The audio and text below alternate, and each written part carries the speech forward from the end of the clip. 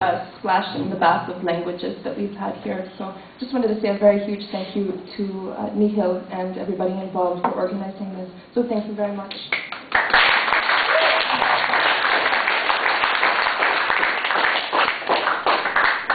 I'm going to read from a book of poetry that I wrote called Wide Slumber for Lepidopterists. And a lepidopterist is a person who studies butterflies and moths.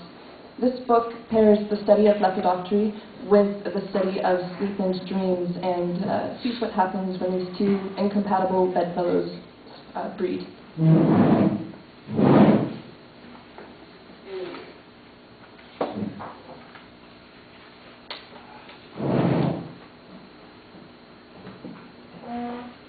Collect, kill, and mount specimen. Catch specimen in aerial net.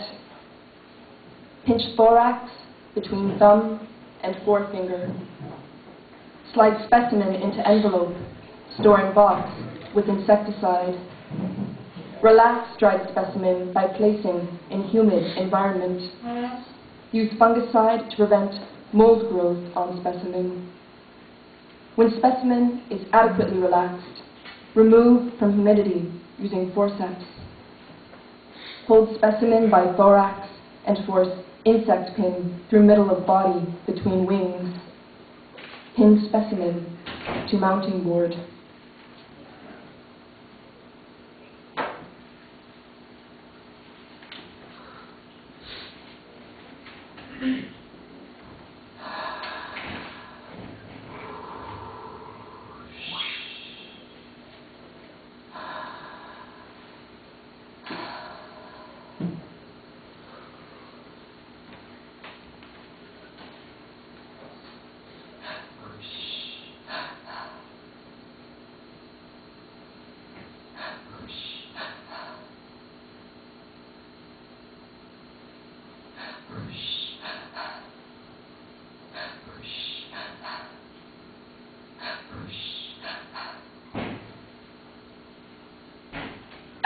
Whoosh!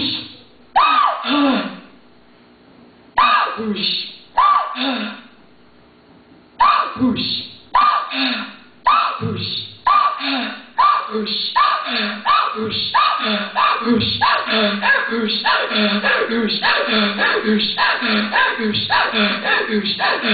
Whoosh!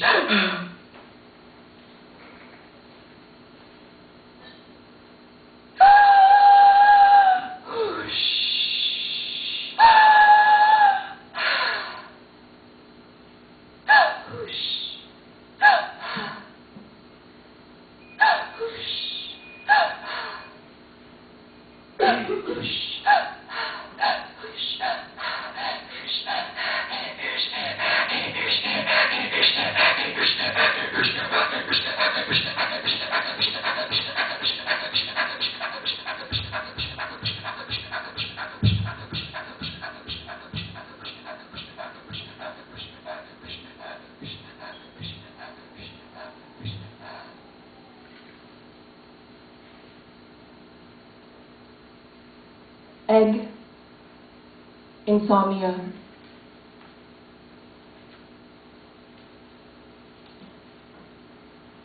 We descend on a field by a lake.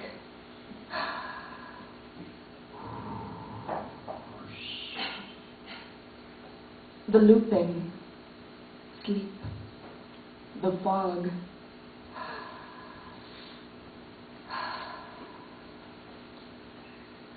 Fireflies, silent moths. We bury our legs in sand. Sound through sand is dormant. We desire sleep to enter virginal.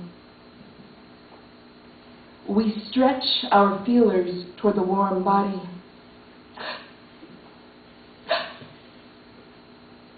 Slowly, hands fog damp spin plants, form air-filled hollows, breath cocooned, first soft and blurred, heavy even, heavenly. Whoosh. Soft, like quiet. Soft, like we quiver. Slow, light touch of hand on wing, scales brush off like butterfly kisses. Hand on brow, eyelash, dew and fog, breath and fur our entrance, and we caress the dulled, wet passage, the flicker of soft, quiet, like sound or sand, when larva eats its eggshell and becomes pupa.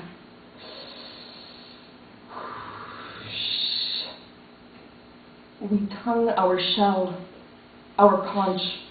We smell the honeysuckle, sweat heavily in the night air. Heave. Whoosh. The fragrance a push, of belly against abdomen, tongue buried deep in the suckle, the honey, and the brushfoot's wakened crowd, thrust or pulse, spastic praxis, massive pulse out of sync.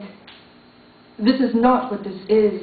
No, we intended. We thought sleep and none came. We come. Ha. Ha. Horned caterpillars, epileps, wood nymphs spin and hang crude cocoons. We hold our slow, high flight.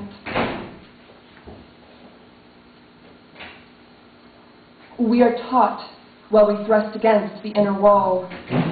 Sleep is bruised, or screams, or none comes, but we desire. We feel the full, hot flesh of our wings swipe grass, scrape sand. We push ourselves out of ourselves into our sound, our hand, our sweet, wet, hot, our path, mourn, rake, master, or muster.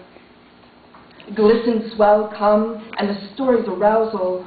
20 eyes unblink when the sun's awake, and even when it's not, the brain speaks, screams, swells, and huge battened eyes of 100 hungry mouths. No, maws, wait. This will move. Will move to sleep. Not yet. Diurnal motion, a heavenly body, a soft steel wool. Diurnal panic, or we come, and the sweet hot bull of the electricity of our shelled wools, our steeled wools, shocks us. Lightning through our hole, up into the sand, we roll away from ourselves, breathless. Whoosh.